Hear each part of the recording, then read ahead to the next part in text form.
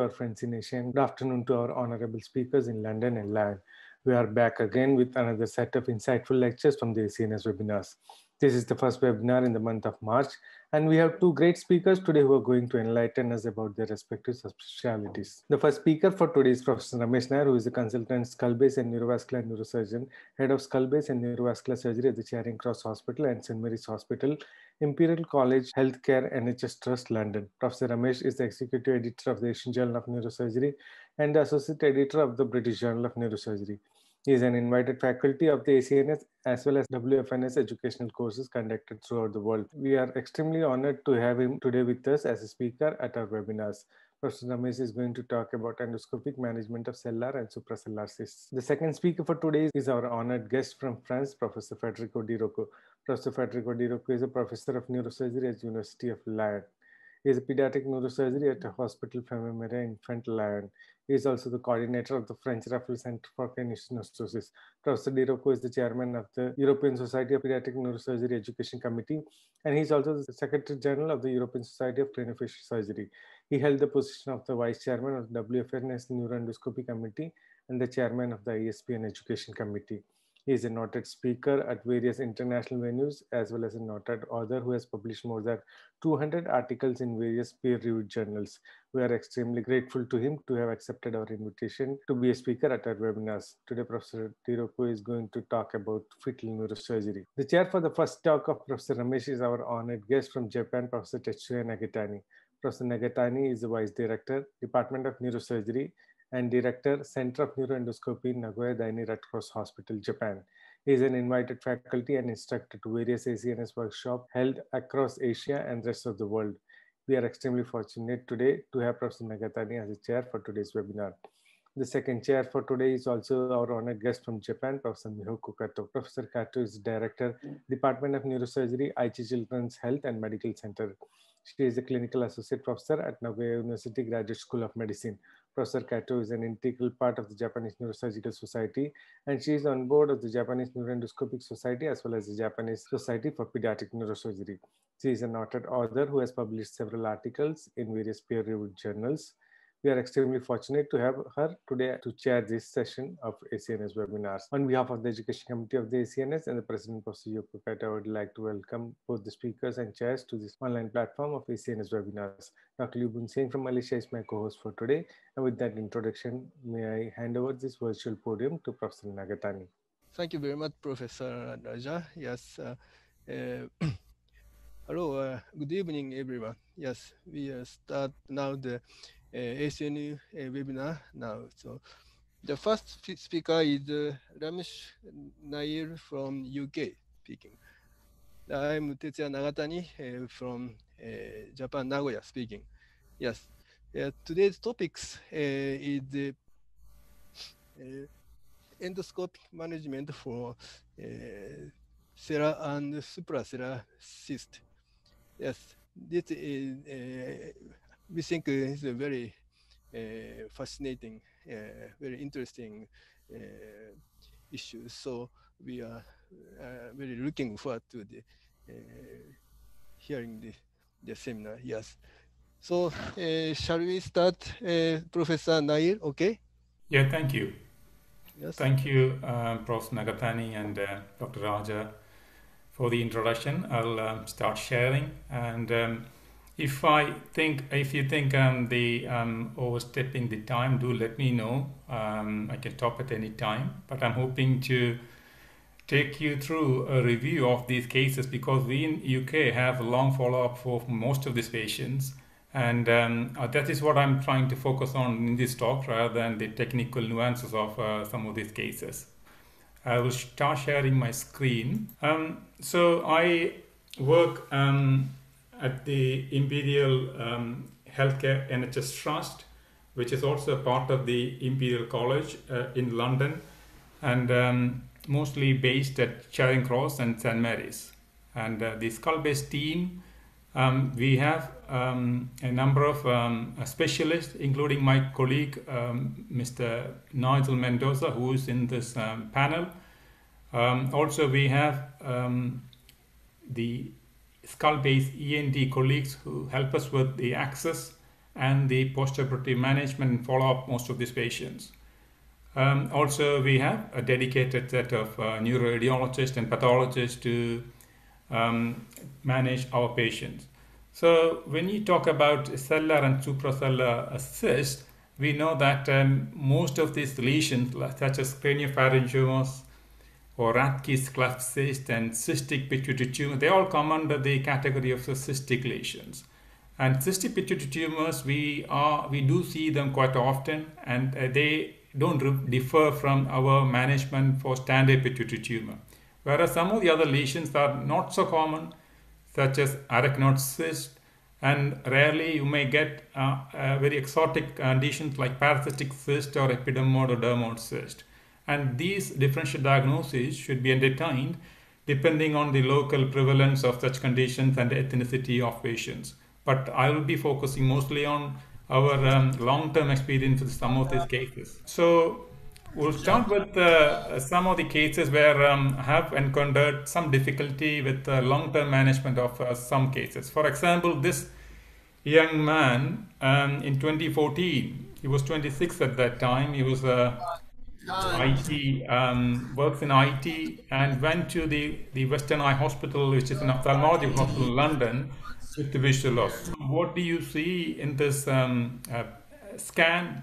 You can see a big cyst in the suprasellar region, but also if you look carefully, you can see that there is a mural nodule, like an enhancing nodule, right at the junction of the floor of the third ventricle behind the optic chiasm, where the infundibulum joins the floor of the third ventricle, just near the tuberosiniarium. So that is the only finding on that scan with the big cyst, and he had a visual loss following this. Not a complete visual loss, but more in favoring a bitemporal hemianopia. He did have an emergency procedure to drain it, then subsequently came to our service. The concern when you drain this cyst is that's not a treatment at all. It's just a temporizing measure. So the plan was to consider an extended procedure to remove the tumor and the cyst, and which is what we were planning to do. And as expected, within a month time, the cyst refilled, and he subsequently developed further visual problem. Even though the visual loss did recover to some extent, he then subsequently further complained of further blurring of his vision. And the follow-up scan indeed has picked up further recurrence of the cyst. So what do you see in this? In adults, patients with a mural nodule like this, one could expect a papillary type of craniopharyngioma. So you can see that's the stalk in the back where my sucker ends, and the nodule which I described on the MRI scan, you can see it clearly. The appearance is very typical of a papillary nodule of the papillary craniopharyngioma. And this is attached to the chiasm is visible higher up, and the base is attached to the corner between the so you can see that this is attached to that base, and this is the back of the chiasm. This is where the attachment is. So as you can see, the rest of the cavity doesn't show any other tumor characteristics. There's no other tumor on the side. They're all plain arachnoid membranes. But remember that this is not a pure arachnoid membrane. There is a layer of capsule of the original cyst, but I don't see any nodule, so this nodule was excised. And you can see, and that fat graft was introduced. You can see that that nodule is excised, but unfortunately he did have a complication from the fat graft, and he had a local infection which had to be removed because he was unwell with the local infection, and that had to be reoperated. So by that time he had almost 3 operations: the initial drainage and subsequent removal of the tumor and the fat graft. And that's a follow-up scan after the removal of the fat graft. And in few months' time, this was the original surgery was in June, and this was in October. So a few months' time, there was a small recurrence. And this time, if you carefully look at the scan on the right-hand side, the scan from March, which is another few months, can see there was another tiny nodule here. So the original nodule is no longer there, but there is another mural nodule which is in a different location. And that nodule wasn't there when I operated him initially. So these lesions, even though the cyst wall may look very innocuous and benign, it is possible that they can recur in different places. And that cyst then started to expand. You can see that nodule very clearly. Then I had to do another extended endonasal approach to remove that cyst wall. But part of the cyst wall always was attached to the inferior surface of the chiasm, which could not be removed. So now that he had almost 4 operations endoscopically, and then he was sent for radiotherapy. The plan was to give him 25 fractions, but after about 23 fractions, he started complaining of visual loss. So obviously there is a recurrence of the cyst, and it was a concern whether one should consider removing it over to delay further intervention, given that he's just going through a radiation. So since the visual deterioration remained stable at that point, we decided to wait for a few weeks, by which time he completed his radiation. Then he again had a follow-up scan which shows this expanded lesion. So this is a recurrence of the craniopharyngioma. And the question was whether to consider a redo operation through the endoscopic approach or whether to consider a transcranial approach. Given the recent radiation and multiple operations in the past, one of the considerations was to consider a transcranial route. One of my approach for such a cystic lesion is a supraorbital approach, which is a standard approach where you make a small craniotomy around the just above the orbital rim, and these are the markings which are a mark for the landmarks. The supraorbital nerve is marked, and the incision is just above the eyebrow or through the eyebrow in this case. And then you consider the exposure, and also if you look at the position of the head is tilted back, so that gives you the retraction, the gravity assisted retraction, helping you with the exposure. And the intracranial approach, you could see the previous infection and the previous surgeries has caused some adhesions of the brain tissue, possibly part of the gyrus rectus, to the tuberculum here, so which is being removed.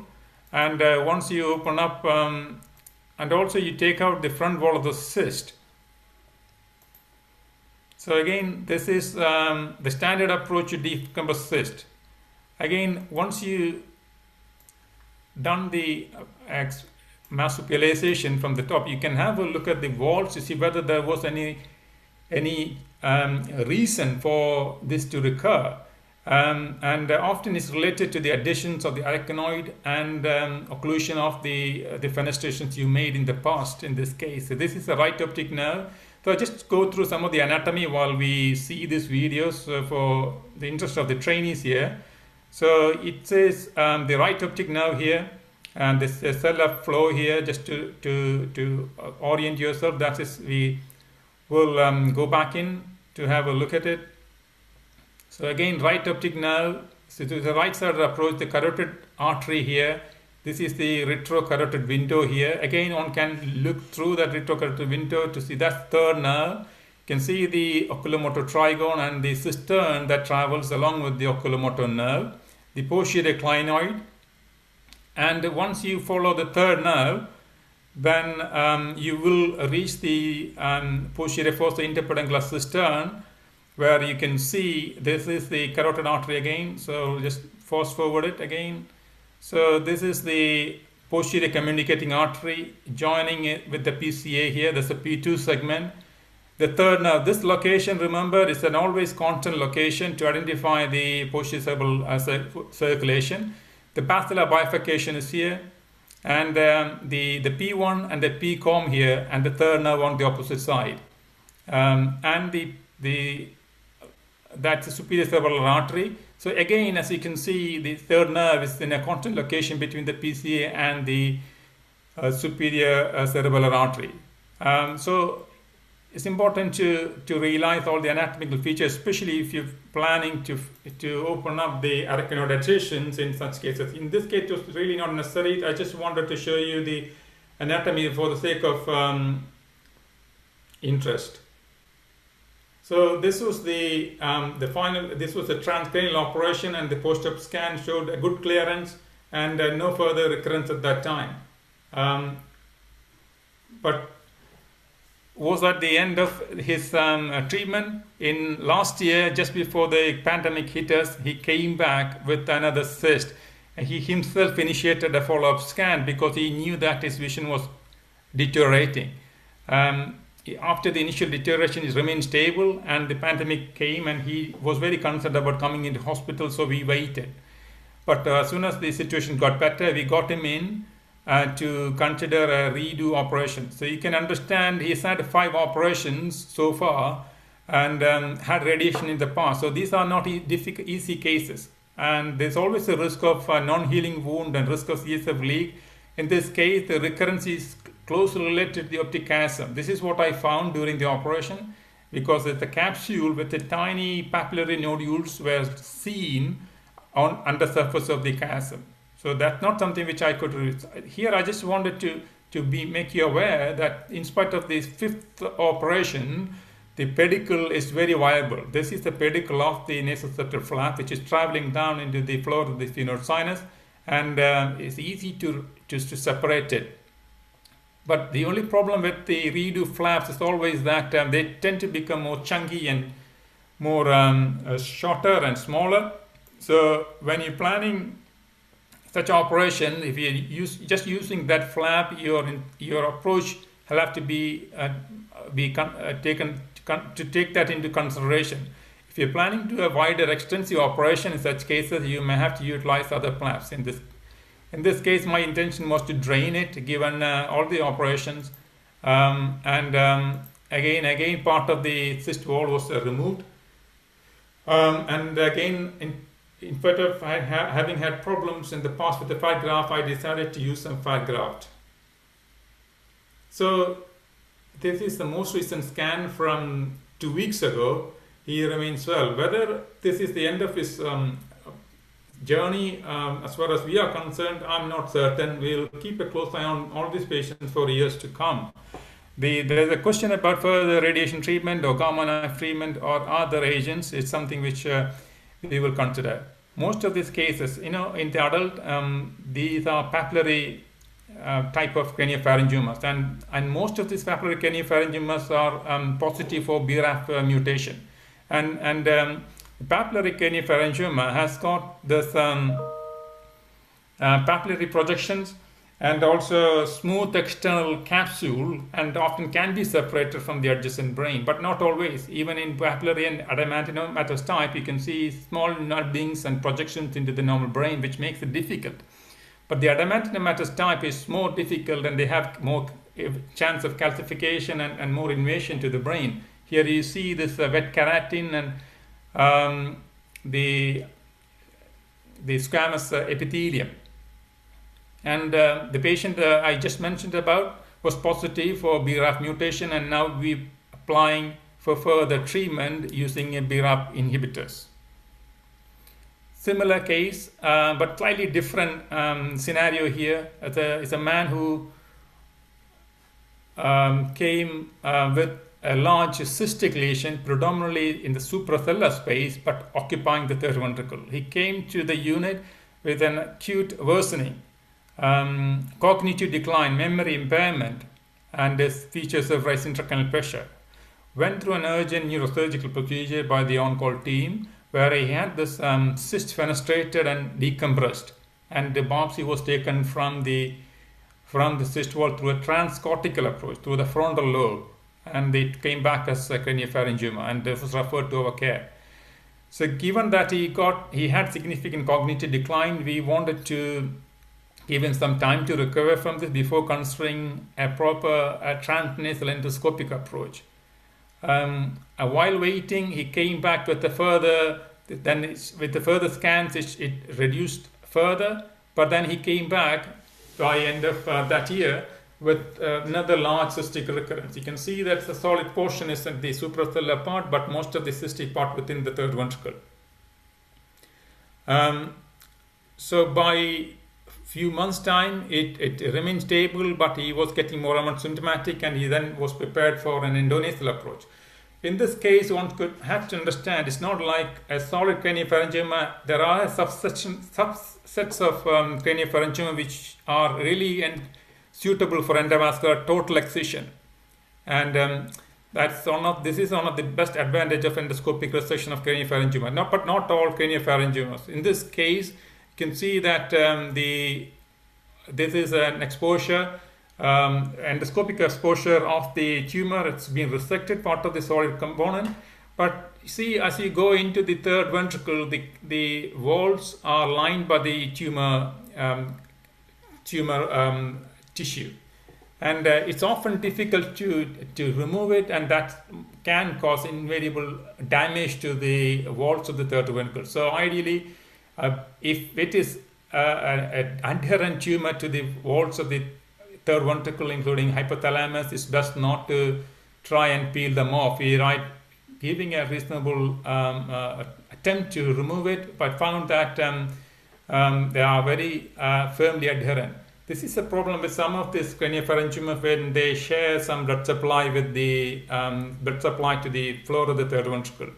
As you know, the craniopharyngiomas often derive blood supply from the vessels around, mostly of the anterior circulation, especially the A1 or the and on the side of the craniopharyngiomas can get supply from the PCOMs, but they never get supplied by the posterior circulation because of the embryonic origin of it.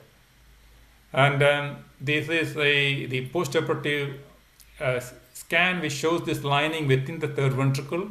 And then he had radiation with that tumor, and fortunately he remains well. This is the most recent scan, and he hasn't had any recurrence. But it is difficult to predict this is going to recur in course of time, and this is something which we need to watch out for. And even though cystic tumors may indicate that the surgical excision may be a bit more easier, that's not always the case. For example, this is one of our long follow-up patients. Initially had undergone an not endoscopic transfenoidal drainage of a cyst when he was 29. Now he's 30. Now he's 60 years, almost 30 years ago. Then he came back in 2005 with a cyst. This is a scan from 96. And then we carried on watching him, and the cyst started to fluctuate in his thighs without making much difference to his visual condition. This is the 2008 scan, and then 2000, I can't really see so this remained stable for some time, but then in 2011 it started to get smaller spontaneously, and by 2012 it got further smaller. So this tend to wax and wane, which is the nature of some of the cystic lesions, which we need to be aware of. So just because something is changing, unless there is a clear clinical indication, there's no reason to immediately go in and do a big operation, because these are major operations with potential major risk. So this started then this expanding further. By 2015, he had another surgery. This is an extended procedure. After planning the extended operation, where the tumor, I could see that it was quite close to the anterior circulation, and in spite of the cystic nature of the tumor, I found that it was firmly adherent. So in the recovery phase, I noted that he was not really he was slow to wake up. Even in the recovery phase, in the next 2-3 weeks, he was. So this is related to the fact that there was a perforated damage to the head of caudate nucleus. If you see patients who had perforated damage to caudate nucleus, you can always see that they are a bit slow to respond, but they will make a good recovery. And this is the immediate posterior scan. You could see the changes in the caudate head, but the tumor is not there. The optic chiasm is well decompressed. And subsequent follow-up scan showed mature infarct and without any recurrence. He did have subsequent radiotherapy, and then so far has remained without any recurrence. This is the most recent scan in 2020. So we keep an eye on this patient for a long time. So with that in mind, I have a question, sort of debate. This was submitted last week. With this lady was 42, admitted to a unit with a large cystic tumor, just like the second case I showed you. with cognitive decline and signs of raised intracranial pressure, what is the best management at this point?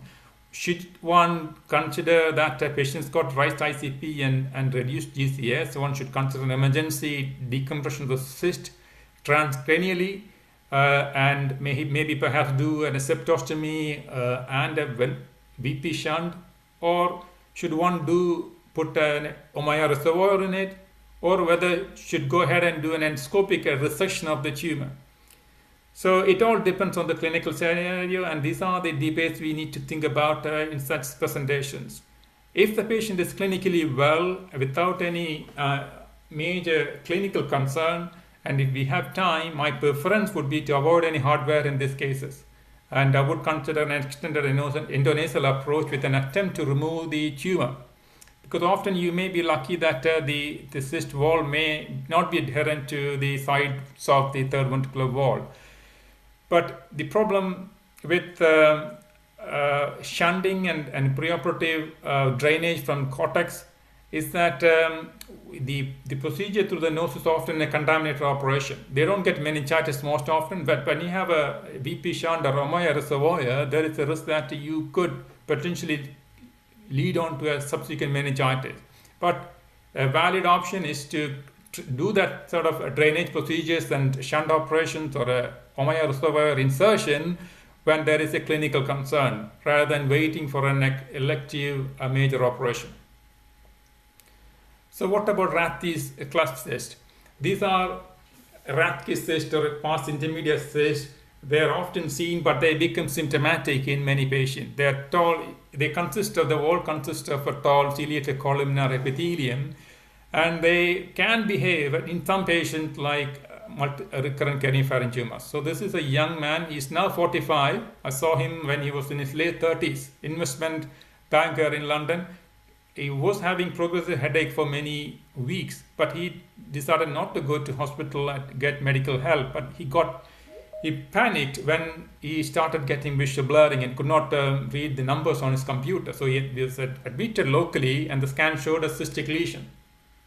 This is a cyst on the preoperative scan. Again, given his acute visual deterioration, had an emergency decompression that night, and subsequently was planning. This is not a treatment again. Just like the craniopharyngioma decompression, this will recur, and promptly recurred. And we planned an extended endonasal approach to remove the tumor. And this will need a proper transplanum and transsellar approach, including using removing the tuberculum. Even the Rathke's cyst, often they may contain inserted material or some solid portions along with the cyst wall. So a flap is being harvested, a dural flap. Sometimes harvested, one can stitch back. In this case, I was able to stitch it back, but generally I don't do a dual stitching following such operations. So the tumor appeared very solid and cystic in this case, but attached to the undersurface of the chiasm. You can see the capsule getting attached to the floor of the chiasm there, and most of the tumor was removed in piecemeal. So this is being removed in piecemeal carefully. We'll skip the technical parts of the operation, but there was a part of the tumor that was attached to the stalk, and you can see there's the remnant. So this is the last part. The stalk is here along with the capsule and a solid bit of the tumor. And this is a young man who did not have any other pituitary dysfunction or diabetes insipidus, and the question is whether one should sacrifice the stalk in the first operation, or whether would you do it in a recurrent. So my policy is often to avoid a permanent diabetes insipidus and do it only when it becomes necessary in subsequent courses. So this is being resected. You can see how adherent that is to the floor and the back of the chiasm here. And that part had to be left behind. So obviously they have a small remnant, and it came back as Rathke's to our surprise. It was not a craniopharyngium, which was the initial diagnosis. And it started to grow within few months' time and started to get bigger. So we had to consider an extended transphenodal resection because of its expansion and further pressure on this optic apparatus. In this case, I did make a preoperative consent for elective stock section, which is what was ideal for him. This is the. I just want to also highlight that whenever you do redo operations, the flap remains quite viable, and you don't have any landmarks, and you may have to depend more on the navigation system in such cases, especially for the superficial part of it. But once you go in there, you have the landmark. This is a nasopharynx, and you can see the pedicle of the flap going down and lining the cavity. So again, once the tumor is removed, this is the part of the cyst and the tumor attached to the infundibular stalk. The optic chiasm is higher up here. Mammillary bodies, you can see there. I'm just going to speed up this. So that's the stalk along with the tumor is being removed carefully.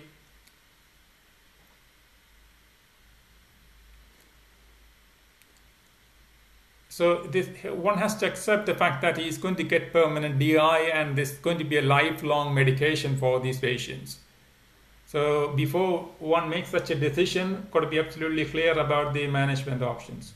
So here you can see his stalk is all removed, and he didn't have follow-up scans. And the most recent scan from 2 weeks ago, he remains without any recurrence. He never had any radiotherapy because it's a recurrent Rathke's. The controversy there is about whether radiation is needed or not. So we didn't give radiation to him because that will eventually lead on to hypopituitarism. Another one, again, a long-term patient, initial presentation in 2001 with a large cyst, which was drained and started to recur. Over the years, it remained stable, but by end of 2009, it started to get bigger.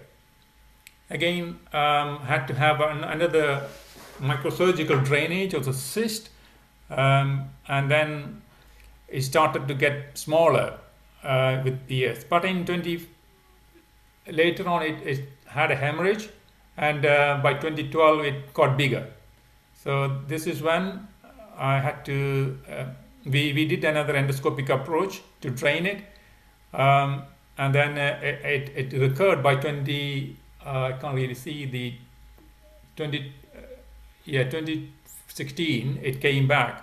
So again, a redo operation where you expose the base. You see, it's not like a clear fluid. By years of cystic accumulation, it's like an inspirated mucous material, almost like an abscess. But this is not an abscess. This is the same thing you see with some of the cystic pituitary adenoma. Same material you see with Rathke's cyst for long-term collections. So this is all. It is just washed out, and that's all that's required for that case. And she remains well with all this follow-up. And another patient who's is old now, 78 years, but came initially with this large cyst, which was treated. Again, had a recurrence in 2013, and we had to do an extended endonasal endoscopic approach to drain the cyst and resect the cyst wall. So these tumors, these cystic tumors, are not easy to remove. Even I mentioned before, even though they are cystic, they are often adherent to the floor and the chiasm. So, and here the stalk is fortunately separate. So only part that had to remove was from the floor of the third. I just escaped the thick wall, and it dissected off and carefully removed. So she did not have any further recurrence. So she remains risk-free. So the other common cystic lesions we encounter are arachnoid cysts. They're not that unusual. And the one important thing which I would like to emphasize is a clear, definite radiological diagnosis. Because many of the radiologists might consider this as a cystic pituitary tumor or other cystic lesion where one may consider a straightforward endoscopic endonasal approach. Because there is a debate whether what's the best route for these tumors. These are simple cyst walls with fibrous connective tissue lined by meningothelial cells. And to demonstrate that, she was 10 years when she was diagnosed with the arachnoid cyst. She was being followed up in our the Children's Hospital in London, Great Ormond Street, and the scan is from 1991. So when she came to us, when she became an adult, she had this big cyst, but she also started complaining of a visual problem. So she did have a bitemporal field deficit, not complete deficit. Even though the cyst did not change over a period of time, she clearly was concerned about a visual problem. So the question was, what is the best route for these lesions? You decompress the lesion or open up this lesion or fenestrate this lesion endoscopically, or should you do it transcranially, or should you do it endoscopic transcranial approach through opening it into a ventricle? Here it's not going into the third ventricle, so it's not that option is not here, but that's one of the options. In this case, I started with an endoscopic approach where I drained the cyst and fenestrated the walls of the cyst endoscopically. But then this is a problem with the arachnoid cyst with such an approach. She had CSF rhinorrhea, which I initially repaired endoscopically, had further leak, which then prompted me to consider an transcranial route and then open up the cyst walls and repair the floor from the top. But that leak didn't stop, which then we had to consider a further more aggressive repair from the endoscopic approach, and then she remained well since then. So the point I want to emphasize here is that some of the arachnoid cysts may not do well with an endoscopic approach in the beginning. So she didn't. This is the scan from 2012, several years later, and further scans, and she remains well without further recurrence of the cyst. It always depends on how much fenestration you do. So the next case is say another young chap. He was 20-year-old librarian, came with a visual blurring, and it's making his job very difficult as a librarian. So the scan showed a large cyst, again a suprasellar, nothing into the fossa, and mostly involving the suprasellar cistern. Again, since I have over the years shifted the management of arachnoid cyst to a transcranial approach for arachnoid cyst mostly, and it's such an elegant approach through a supraorbital route where you could open up multiple cisterns, open up multiple walls, the optic nerve, the Kleiner process, or the speed up, and open up. The important thing is that even the opening into the posterior wall of the cyst into the basal cistern is important. And also you could open up into the cistern liquid membrane to make sure that there's a free communication. It's a window between the carotid and the optic nerve. Just gonna open up here. So that's the pituitary stalk which is being exposed. That's going into the floor of the Sella here. So he remained well, and all the scans showed there's no further recurrence. Sometimes you feel that there is still some cavity, but that's not a major concern unless there is a pending or fluid entering and not leaving, like an always valve mechanism. They don't have any further recurrence. So there's no need to get disappointed if there is a remnant cavity. Here you can see the flow into the basal cistern, like through the in the CSF turbulence you can see in that picture. Similar case, 2016, a lady in her 60s with a arachnoid cyst. Again, you can see the coronal section showing a thinned out chiasm and cyst under pressure. A transcranial route is what I did in this case. Again, the right optic nerve and the left optic nerve and the carotid on the left side, a big fossa. The cyst was entering into the cavity. And this is just an endoscopic view to confirm the walls of the cyst to make sure that that's the olfactory nerve. And she improved. You can see the chiasm is much thicker, but as you can see, there was still some space here. It may not be under pressure, but then she had further recurrence. the question was whether to consider any other approach or to redo the transcranial approach, which is what I did. So in this case, a redo transcranial supraorbital approach, going through the same approach, one has to expect additions, the optic nerve on the right side, then carotid, and you can see the thinned out dorsum, very flattened, and that's the pituitary flattened out, and the floor of the sella here. This is an endoscopic view. You can see how the dorsum is thinned out. The third nerve, which is on the left side from the interpeduncular cistern. Okay. The one thing with the redo operation is to make sure that often the reason is that these fenestrations you made get sealed up.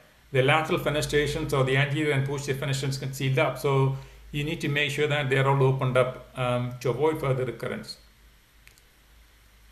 So we will, I think at this time we will stop. And this is the recent case waiting. Standard pituitary tumors, which I will not go into. They are all cystic lesions, and surgical management is not very different from the standard pituitary tumors. But there are some lesions like a dermoid cyst, not very common. This is a ruptured cyst, which is from the literature showing that there is a dissemination of the contents within the cranial cavity. And epidermoid cyst, not very common, but possibility, and often a preoperative diagnosis, it can be well made with the specific sequence which you do for epidermoid cyst to diagnose it. So they are not very common. What about these lesions like highlighted cyst or cysticercosis? It all depends on it. You have to include it in your different diagnosis depending on the local prevalence or the ethnicity of patients. So I would like to conclude that even though they are all cystic lesions, not necessarily that you have to definitely operate them at all costs if you see it expanding. If there is a clinical concern, of course you may have to consider intervention, but if not, then there is always a possibility that some of these lesions can spontaneously change. The second thing is that even though they are cystic, that doesn't make them any less complex. They're still complex, and they can get major complications, like I showed in one case where there is a perforatory injury to the head of caudal nucleus, and there can be other complications, including damage to the stalk or the chiasm. And to rule out unusual lesions, especially arachnoid cyst, as I mentioned, I moved away from endoscopic route to transcranial route for arachnoid cyst. So it's important to clarify the diagnosis before you operate on cystic pituitary tumors and other lesions. So I would like to thank you. The Imperial Trust is a combination of hospitals in St. Mary's and Charing Cross and Hammersmith. And this is my team. My colleague is already here, and this is my ENT team. And we have a skull-based fellowship program, and the fellows also a part and parcel of our service here. Thank you very much, Professor Nagatani. I will stop sharing my screen. Thank you, Professor Nair. Yeah, very good and very nice presentations. You present very difficult and very tough cases. All cases very tough, and especially in the craniopharyngeal. Yeah, so in my opinion, and our concept is that the first surgery is the most important. I think even the most part is cyst, but we should do the best effort to remove the cyst wall, even though we cannot preserve the pituitary stalk. Yeah. Yes, we have many times recurrence. You show the same the similar cases. So we also experience many times for recurrence. Yeah, very difficult cases. Yes. So I want to your opinions for the surgical philosophy. Or yeah. Thank you.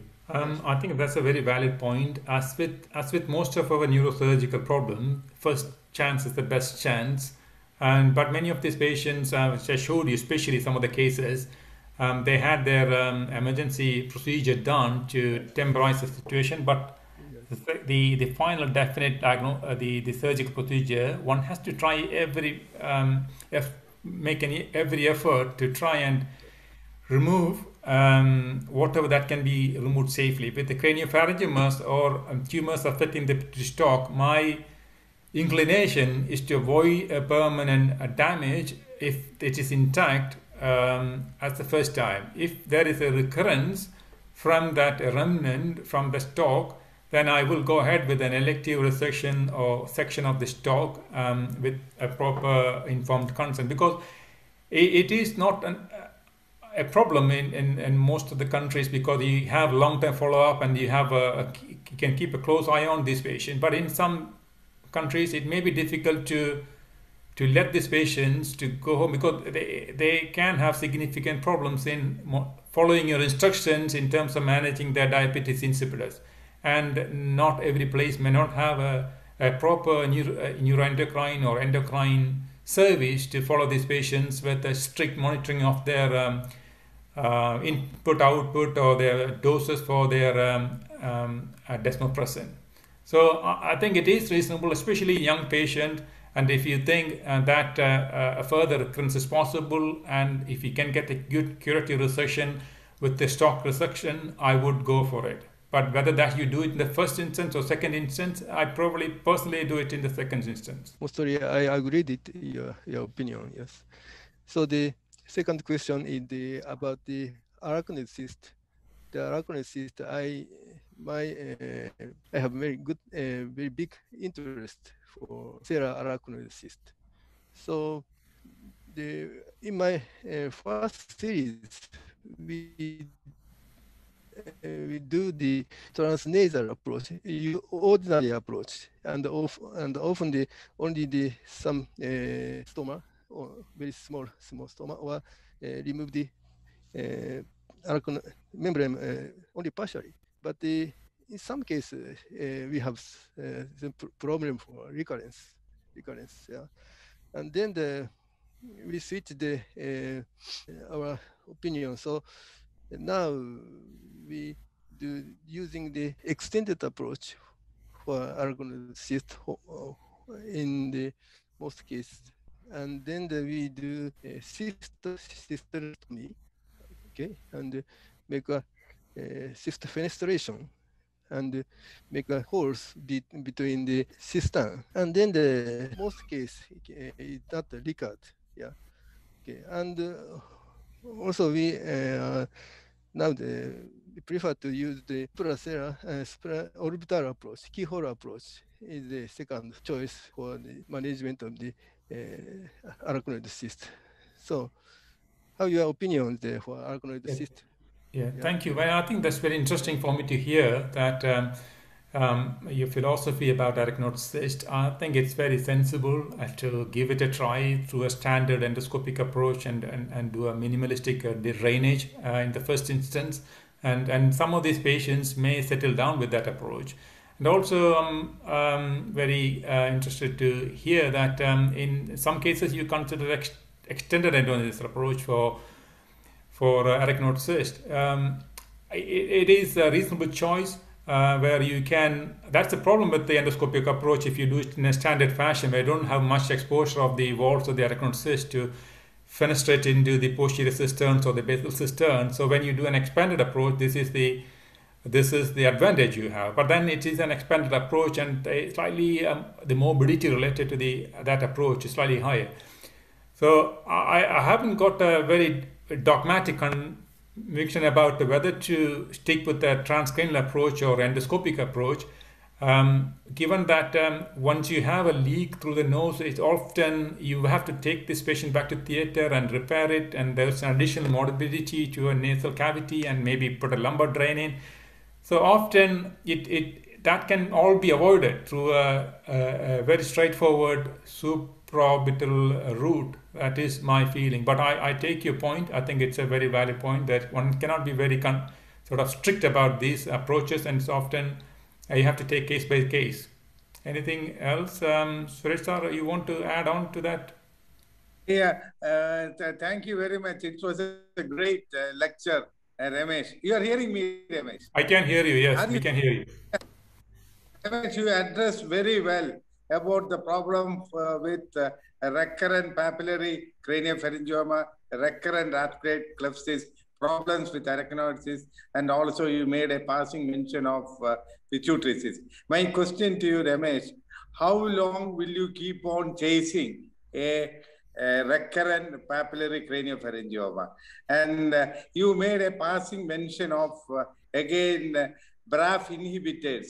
Have you in England?